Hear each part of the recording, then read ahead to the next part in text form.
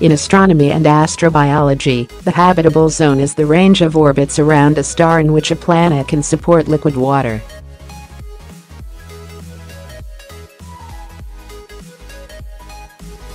This habitable zone is also known as the Goldilocks zone, taken from the children's fairy tale.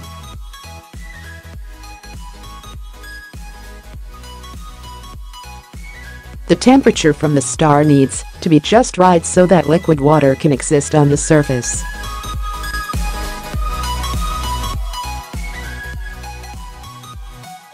The boundaries of the habitable zone are critical.If a planet is too close to its star, it will experience a runaway greenhouse gas effect, like Venus.